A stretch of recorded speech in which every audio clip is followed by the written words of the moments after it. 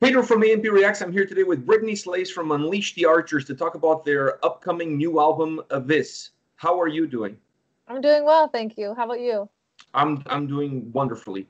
And it's really nice to have a chance to sit down and chat with you again. I thought maybe perhaps after our last chat, it kind of went sideways a little bit. And I thought you'd be like, okay, I'm going to put this guy on my not talk to list. No, never, never. I don't decide anyways anymore. Napalm is the one that does all that. So basically, I have to thank them for You putting me snuck on the in there. list. Okay, fair enough. Fair enough. Difficult times that we're going through the last tour. Even before we talk about the album, I want to check with you on this because you guys were in the middle of a tour. You were actually supposed to play Toronto. I was actually going to be at that show, and I had an interview scheduled with you at that show. And then COVID happened, and the whole tour fell apart, and there was no more shows, and you guys just had to, I'm assuming, hop on a plane or get back on the bus and drive all the way to Vancouver, which is quite the long journey. How do you feel about everything that has happened since, and what kind of impact has had on Unleash the Archers? Well, it was very upsetting, that's for sure.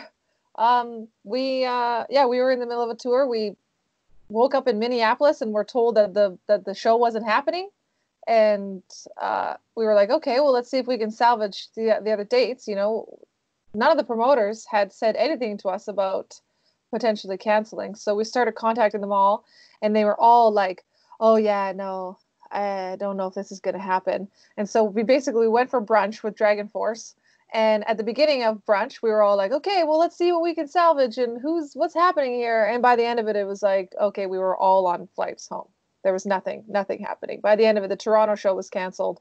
Everything was canceled. So we were just like, holy crap, like this is real. And so we booked flights from Chicago because I can't remember what it was. It was just the way that it was going to work out with having to drop the bus off and everything. It was better to fly to Chicago.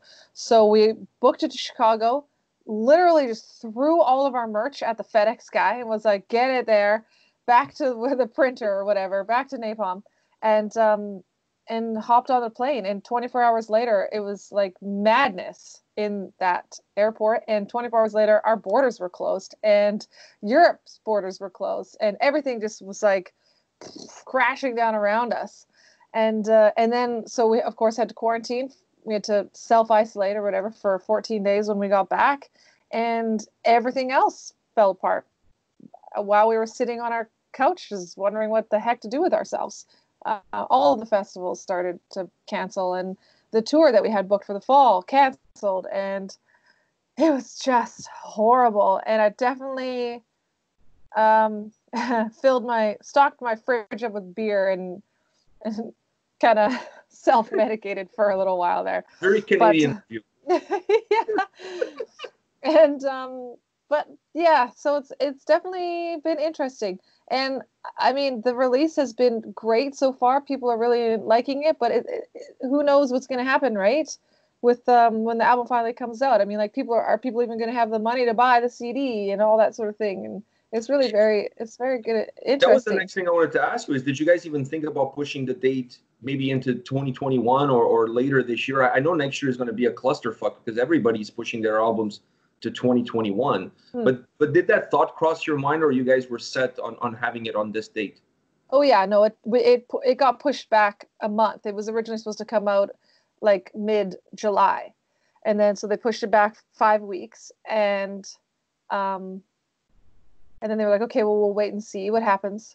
And the pressing plants and everything started opening up again, and all the CD manufacturers and stuff. So they were like, okay, well, I think we can stick with this. And I was like, you know what? Let's do that, because so many people were pushing to the fall and 2021. And I was kind of like, I know I personally am thirsty for new music right now. Like every Friday, I'm on my Spotify looking at what's new, checking out my release radar. And so I think I was kind of like, I think now might be a good time to release. And sure, we're not going to recoup all those costs, being able to tour. I was like, but we'll do it, if you guys give us a break, we can do it in 2021. And hopefully. And so Napalm was like, okay, yep, sure. And so we slotted in there for the release time and just decided to stick with it and see what happens. It's really crazy times. And I remember that Toronto show. You mentioned the Toronto show. That was not originally part of that North American tour. You guys added that show kind of like the tour had already been announced, and then you guys added that show. I was so excited. Finally, I was going to see you guys in Toronto, and then all of this happened. But obviously, there's bigger problems in the world. But I really feel like I'm with you. I really feel like releasing the album now is a good thing because everybody's at home or quarantining, or well, at least not going to shows. So you need some music. You need something to kind of take your mind away from all the negativity that's on TV every time you turn on the TV. And all the bad news. Yeah. Did the success of Apex condition you guys or put pressure on you guys going into this album? Absolutely.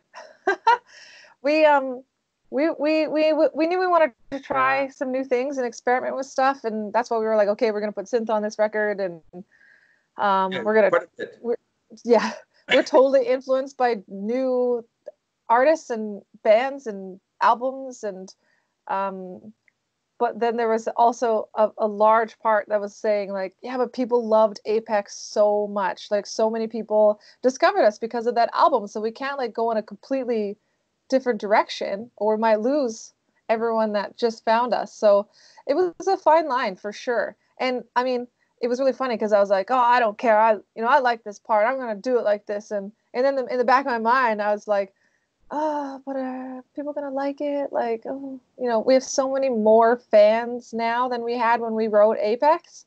So that is like 2,000 times the expectation as well, right? So it's awesome and we love it and we are so excited, but it's also kind of like now we have this, bigger group to not so much impress, but to keep in mind whenever we write. So yeah, obviously it's going to be there. We want to make sure that everyone enjoys the record, but we also want to be able to fulfill ourselves musically and creatively. So I think from listening to the album, I think you guys kind of walk that fine line, and it's not necessarily an easy line to walk between trying to go with something new but still connecting with the past. And this album has that connection from a concept perspective as well. Did you guys feel that the story was not finished, that there was more to be told, and that's why you guys continue with the concept? Both albums were written back in not albums, but the story was written back in 2016. So originally it was going to be, we were thinking it'd be like a 2-disc release, so Apex and Abyss as like a 2-disc sort of thingy. Like Use Your Illusion to go back in the day. Sorry? Like Use Your Illusion 1 and 2, but with a concept. Right. And but then we were kind of like, okay, well, we had a deadline from Napalm, and we were taking our sweet time with Apex, so we were kind of like, okay, well, we need to be able to focus on each album, so we decided to separate them. But the story for both was written already, part 1 and 2, basically, yeah. And it changed, of course, a little bit over time as I got riffs from the boys and stuff. Apex changed a little bit, and then Abyss changed a little bit, but it was always meant to be this way, the way that the story turned out. So that is kind of, we wanted it to be similar to Apex, but we also, because it's it's on a completely different plane. Apex is very grounded and Abyss is very ethereal, sort of celestial. So we knew we wanted them to sound different, but to kind of have that same, just that same underlying tone, really. But Apex is definitely like a darker record, I'd say. It's really funny because the words kind of are the opposite. Apex, you think like something positive, and Abyss, you think like deep darkness. In the depths, and it's like the exact opposite. But because I think of Apex as the mountain, and Abyss as the abyss of space, which is like the ultimate freedom. Like, you know what I mean? There's nothing stopping you. You can go anywhere, basically. Whereas Apex is like, you got a planet and that's it. You're kind of stuck to that. Limited. So that's where it came from for me. But what were we talking about? I got lost.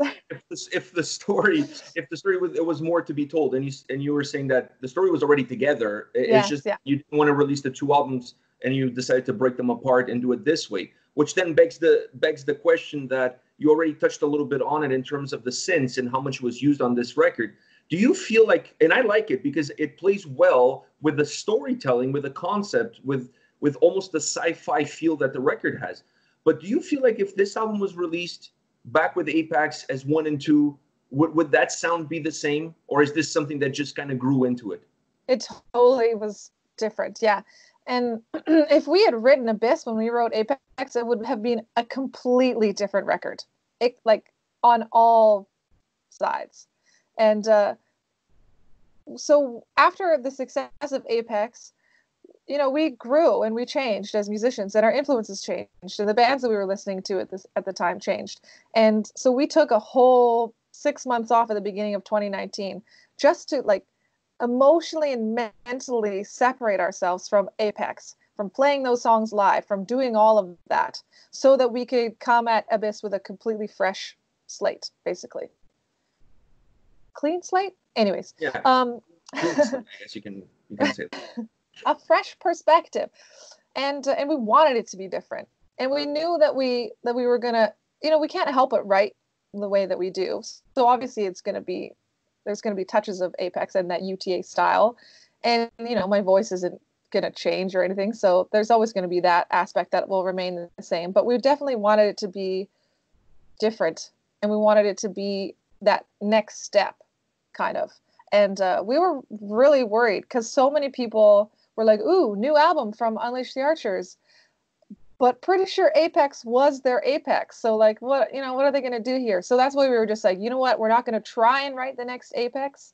We're going to do something completely different here and hope that that people get it, basically. I personally really enjoyed the album, and I really like the synthesizer touch that you guys had. Like I said, that's a cinematic sci-fi feel. When I was listening to the record, I felt like I was listening to the soundtrack of like Space 1999 from back in the day, or something along those lines, like all of these old sci-fi movies or TV series from the late 80s, early 90s. Like nice. It just kind of had that throwback feel that you guys have in your sound, and then you add those synthesizers, so it really sounds like a soundtrack to a movie. It kind of plays itself that way. So I feel like you guys did a wonderful job connecting the sound with the storytelling, the concept, the tracks, and making a new sound and a new feel for this record. Thank you. I'm glad. Because you never really know, right? You just kind of are going along doing what you do, and you hope for the best. You just hope that people enjoy it and understand what you were going for, really. So that's great. The structure of the album, as we get into the record, this was the first thing that kind of came at me, was the opening and closing of the album. I felt like you guys created two bookends. All right, so if you imagine the different books in a shelf, and you have these two bookends that holds all the books together, that is the beginning, that is the end of your record. You start off with Waking Dream, that then bleeds into Abyss. Before we go into Afterlife, which is the closing track, those two songs to me felt almost like one. I like the idea that you guys break them into two tracks, because Waking Dream works as an intro and also works as part of Abyss. So it kind of has like three roles. It's a song of its own, it's the intro, and it's part of Abyss. It's a really strange opening, but it works so well. It's just I had a really hard time wrapping my head around that opening of the album. I thought it was so cool. I went actually back a few times just to listen to it, because I thought you guys really created a perfect introduction to the album. How did that idea of breaking Waking Dream from Abyss, because you could totally have them as just one single track? Well, we originally were just going to start with Abyss. That was going to be the opener. And the tapping part that is at the end of Waking Dream was going to be like how we came into the record. But after that was like back in 2016 when we were originally writing both records together. But then with the way that Apex turned out, which was one of the last tracks that we wrote for Apex, it was kind of like it wasn't right. So we knew that we needed to put something in the middle as like an interlude.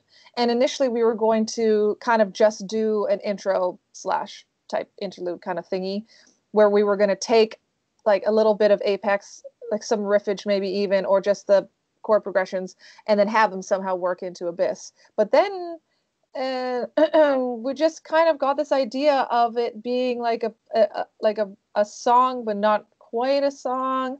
And yeah, it's really weird. And so then what we ended up doing is instead taking a riff from Afterlife and putting it as the intro and making it feel like Apex, but not actually being a part of Apex. So the point is that you can listen to Apex into Abyss and have it kind of feel the same, but change very much so that you can feel like something's happening, something's going on. We're not on this planet anymore. We're not in the Immortals Mountain anymore. And then I don't know if you noticed, but the chorus of Afterlife is the whole melody of Waking Dream. And I had written the chorus for Afterlife first, or no, it was really weird. I wrote them like at the same time because I knew that riff was going to be the intro. And so I wrote the melody to Waking Dream, and then I made sure that it worked and changed it a little bit so that it would work as the chorus for Afterlife as well. And then kind of like wrote them in tangent so that they would do exactly that, bookend the record.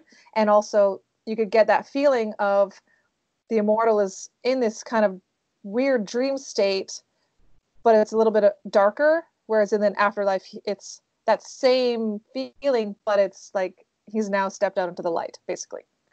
Yeah, it has Afterlife gave me this sense of conclusion. Yeah. It almost like the whole album, the track listing that you guys decided to go with is magnificent because it really gives you a sense of a cinematic feel. Like there's ups and downs, there's peaks and valleys, there's climatic moments, and then more like down to earth, more like what you would call it, melancholic moments within the record. There's all these different things that happen the same way in a movie. And I felt like Afterlife is almost the perfect conclusion. It answers some questions, but it also leaves some questions open in terms of what the future record would even be. So it has this weird sensation of closing down the album. The curtains are coming down, the credits are rolling up, but at the same time, there's a little bit of a cliffhanger in the way you guys created that track. Yeah, it was. Yeah, it's meant to be like the triumphant end. Yeah, exactly. Basically, yeah, the credits should be rolling in that last little part there. That was kind of the point. That was Andy's idea to do that whole thing. So, freaking awesome, Andy. We loved it the second we heard it. Yeah, exactly. And but yeah, I also wanted to kind of really showcase the trepidation of the moment. It's like I don't want to give it away or anything, but it's kind of like awesome. Now what? yeah. It kind of leaves you like when you watch the last episode of a series that you really like. Yeah. And it's like, okay, it answered all these questions that we had, but now like what's next? So it kind of leaves you hanging, like wanting more. And if that was the goal, you guys hit it. Well, I mean, like there is a lot of potential for the Immortals still in the future to be a part of something. And so I didn't want to end it like, and they all lived happily ever after, So you never know. Like it could go on, or I could do like a prequel, or I could do something completely different, or who knows? I didn't want it to be the end, and because I know personally, like that's the worst when I've just read like 12 books in a series. And then it's like, oh no, like these characters are my friends. And then that horrible feeling of it being over. And so I kind of wanted to like avoid that a little bit, but. Yeah, I think you guys achieved that goal of finishing it, but not quite, like ... Yeah. It kind of has that feel. I felt like your vocals were magnificent on this album. Did you take the approach of being the centerpiece? I mean, it's almost like silly what I'm asking because every album of Unleash the Archers, you are the centerpiece. But did you feel like perhaps with this record, with the story that's being told, you're more of a centerpiece? I don't really know. I really feel like kind of the riffage is super important, but I get the kind of the worst and the best part because I get to put that last layer on top of everything, and I get to hear everything once it's already together, and then sort of add to it. So it's really easy for me to make sure that I don't clash with things. But there were quite a few songs that I wrote like in Denmark because I just really needed to get that feeling right. And so of course the boys, everyone records before I do. And I'm the last one to go in there, and I take basically the entire last week just for me. And so Jacob was sending me everything as he was doing it. So he was like, just quick little mix down and send it to me, and then I would write to it. And it was, which was normally pretty easy because I have the story already. I know exactly what I need to say. It's just a matter of putting it out there eloquently and in a way that people can understand. So, but there were a couple parts where Andrew was just like, I don't know. I really like that riff. I don't think you should sing here. Like, or like, you know, something like that. And he'd be like, I don't know. I really love this song. Like, Britt, you gotta really hit it out of the park on this one. Okay. And so like, and I'd be like, yeah, don't worry. Like, chill out. Like, I'm going to do my best. And then when we listened to it all at the end, Andrew just looked at me and was just like, I don't know why I even doubted you. He was just like, I'm sorry. So I constantly was thinking of that. Like, how do I make it so that I complement everything? I don't want to just be wailing over top of all these beautiful riffs that Andy spent 3 months basically living in a dark hole to create. You know, it's an extremely important part of everything. It's not about me. It's about the band. And it's always been that way. And our music has always been that way. And I just constantly am striving to do my best to be a part of the sound, not to be the sound. When you look at the record, and you look at the previous records, do you feel that you take a different approach with every album? I'm not saying you sound differently on the albums, but considering that each album has a heartbeat of its own, has a story of its own, it really has its own fingerprint. Do you try to take a different approach, maybe in the tone and the emotion that you have when you're going into the recording of the records? Absolutely. I mean, this album is telling a very different story. In the first one, the immortal is kind of resigned to his fate, and he's just doing what he's told. And it's kind of like this exciting new, all right, I'm awake and I got things to do and cool, but you know, like this kind of sucks. Whereas Abyss is very different. And it's so the emotional undertones of this record are very different. And so I wrote it very differently. He's in a whole different headspace right from the beginning. So it was important that you kind of feel that, that trepidation, you know, that kind of like, I'm alone. I don't know what's going on. I've been awakened by somebody, but I, you know, like just kind of thinking back on his past. And then he's introduced to this new character who is like, he's like really kind of like, are you going to hate me? And then they like are like totally best friends, you know, and it's just it's a whole different tone for sure. So I did my best to make sure that I bring that across as best as I can. I have to ask you about some of the tracks on this album. It's really hard to pick favorite tracks. The closing, the beginning of the album, everything in between, it's really well placed. Like I said, the track listing on the record is outstanding. You guys really created a great album that has great fluidity, engages the listener at the beginning, and keeps the listener engaged. But if I have to ask you about one song, the one that immediately when I went through the album the first time, that this is going to be on my playlist forever. And that was Faster Than Light. Oh my God, what a track! I was like, I love the record, I love every song, but this one is staying here forever. It's not going anywhere. How did that track come together? Oh, it started with the opening riff, of course. And when we started writing Abyss, Andy and I were both like, we've never done like a legit power metal song. Like, sure, Tonight We Ride, but it has its own little death aspects and that kind of thing. Like, we need to do like a straight up Stradivarius, Angra, like insert, you know, Rhapsody kind of. We need a straight up traditional power metal song. So Andy was like, well, I kind of have this idea. It's like a bit of a neoclassical riff, like Luca Turilli style. And I was like, well, let's hear it. And of course, it was amazing. And and so I was just like, yes, that's the one. I was like, let's go, let's do it, let's figure it out.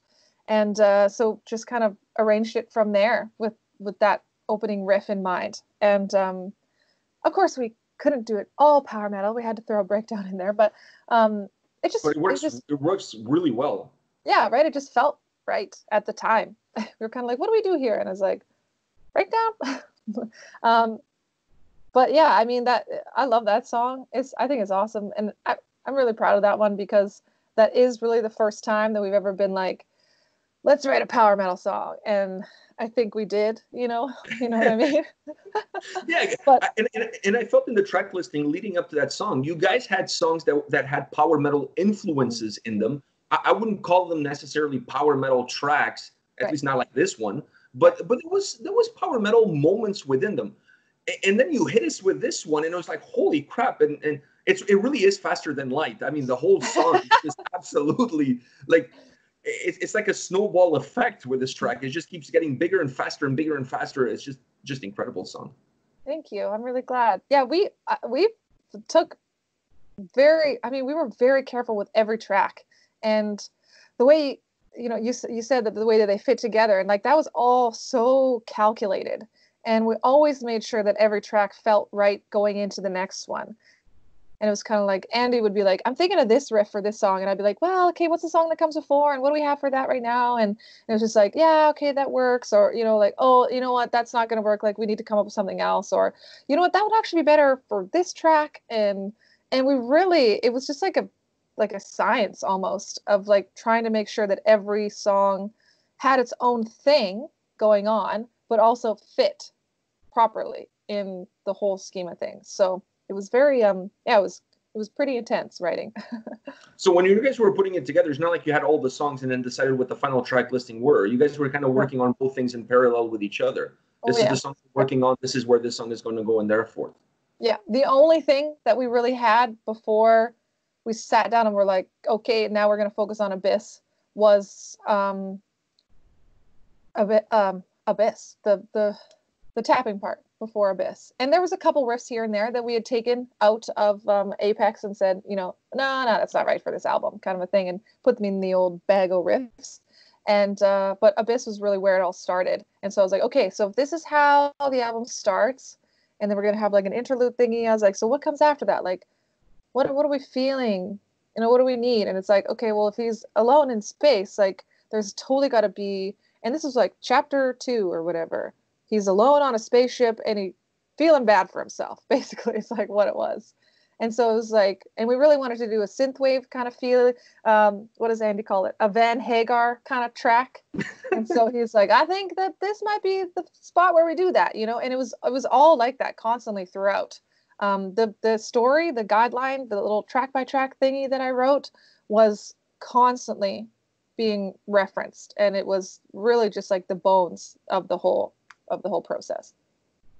I know what I'm going to say sounds super cliche. Everybody says this, but this album really feels like your most mature, most complex, most dynamic album to date, at least in my opinion, after listening to the whole record and having an understanding of how everything has come together. Where do you rank this album when you look at the discography of the band? Oh, well, it's kind of biased because it's the new stuff, and it's the stuff we're most excited. The stuff we are the most excited about. So obviously, this is like my favorite thing we've ever done, and it's my favorite record for sure. And I agree, we've really kind of figured out who we are as musicians and songwriters, and what we like to do. And I think this is gonna blow everything else out of the water. Hopefully.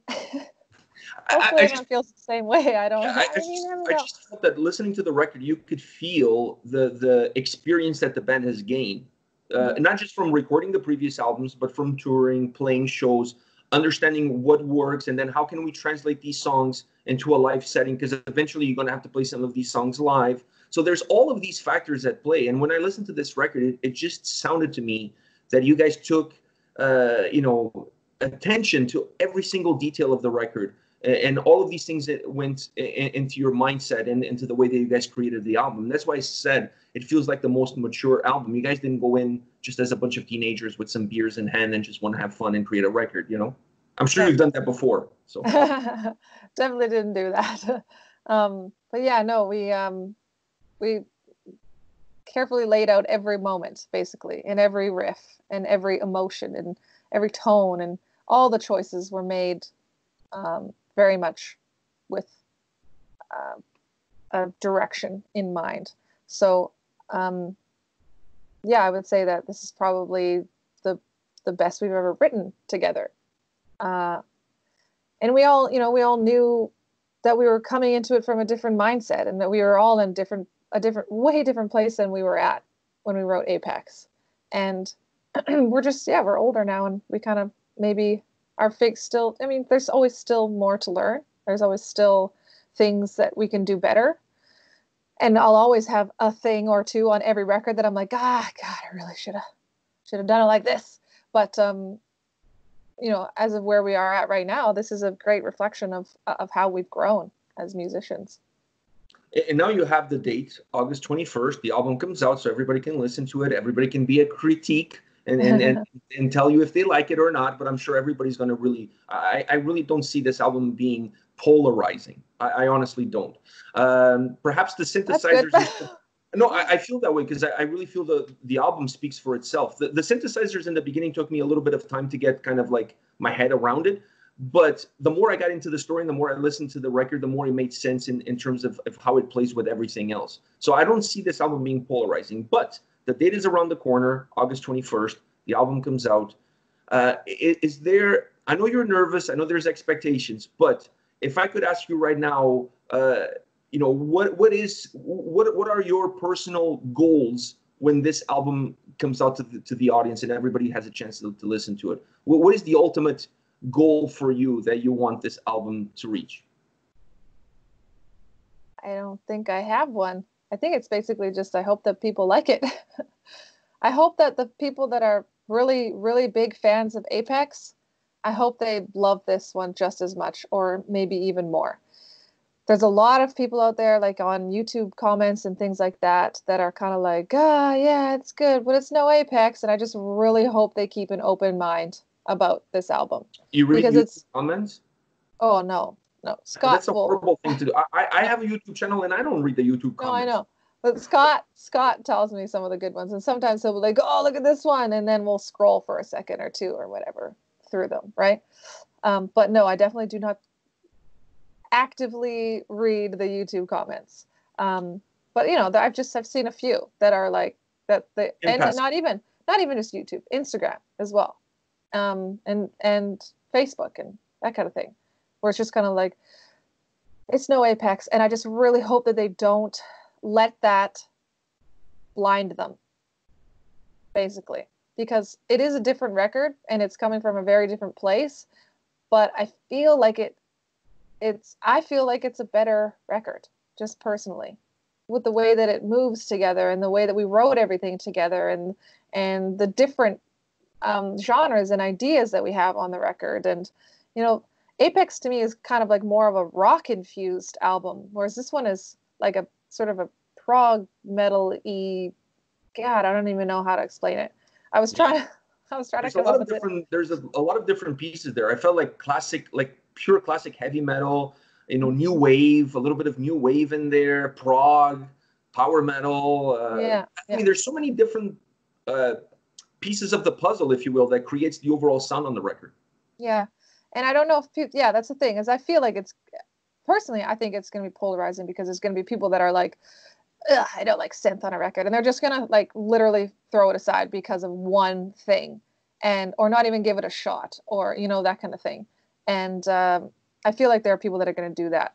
They're not even going to listen to it. They're just going to be like, I'm not giving it a chance because it has synth on it. And that's, really unfortunate. And I hope that doesn't happen, because it's really not about the synth. The synth is on there, but it's just another little layer, and it's not the main thing. It's not the focus at all. It is basically just kind of a little cherry on top of everything else. That's it. So yeah, I really don't know. I just hope that people like it. Well, it's interesting that you think it's going to be polarizing. I hope it's not. And for me, it wasn't, because I listened to the album for what it is. I'm not a big fan of comparing records at all. I think you have to look at each album on the credits or the merits of the record on its own. Does it stand on its own? I don't like comparing. If I want to listen to Apex, I'll go listen to Apex. Right. I don't want you guys to do Apex version 2.0. That's going to be down the road when you guys are celebrating the 25th anniversary of the record and you do a re-release. Yeah, You know what that's I mean? one of the things that like people are like, "Oh, can you just write another Tonight We Ride?" And it's like, no. If you want to hear Tonight We Ride, go listen to Tonight We Ride. And it's Yeah, like if I want to hear Painkiller, I'm gonna go listen to Painkiller.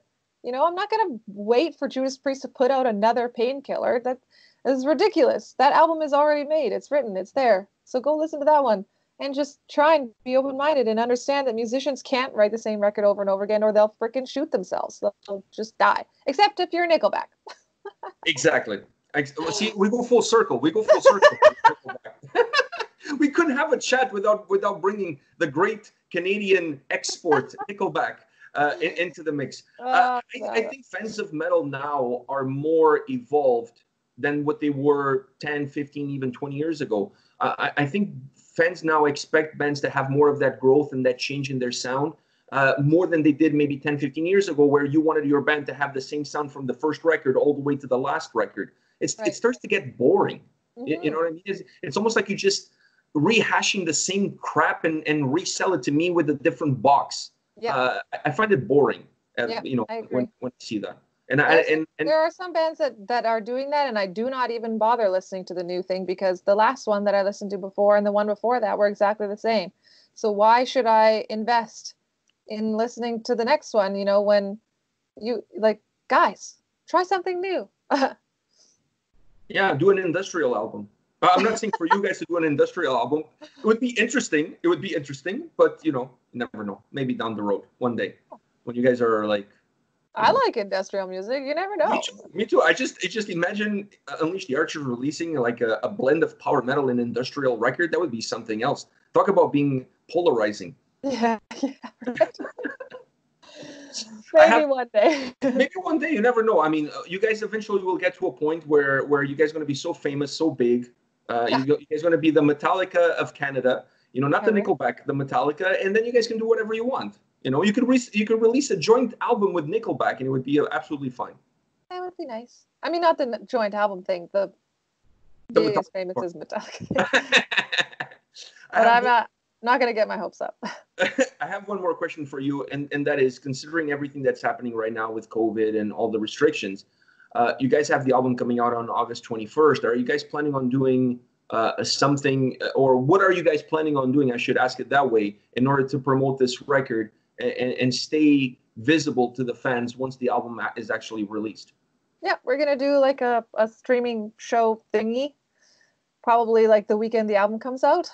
And I don't think we're going to do it live. There's just too much that could go wrong.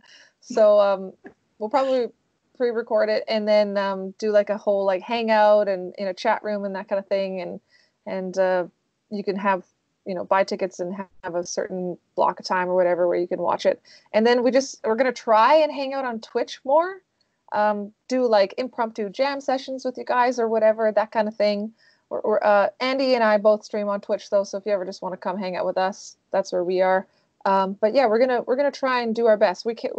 We can't tour, so we're gonna try and hang out with you guys in whatever way that we can. And right now it's crazy busy, but we're not gonna have anything to do in the fall, so hopefully it'll be us on Twitch with you guys as opposed to at live shows. Sounds like fun. I'm going to finish this by telling you what I say every time we check out one of your videos on our channel, which is, Brittney, you absolutely slay. Thank you. You absolutely. I say this I know it's a cliche now too, but I say it on every video because you do. You're absolutely consistent across the record. Magnificent album. I really enjoy this record, and thank you for creating an album that has such an interesting structure. That beginning and that closing is just. It's just it blew me away. I loved it. Thank you so much. I'm glad. It's good to know because you never know, right? We made the record and we all just sat on it for like 4 months or whatever before anybody else heard it, and it was just, it's nice to finally get to hear everyone's opinion. So thank you. My pleasure. Thank you very much for taking the time. Stay safe and stay healthy. Yeah, you too. Thanks for having me.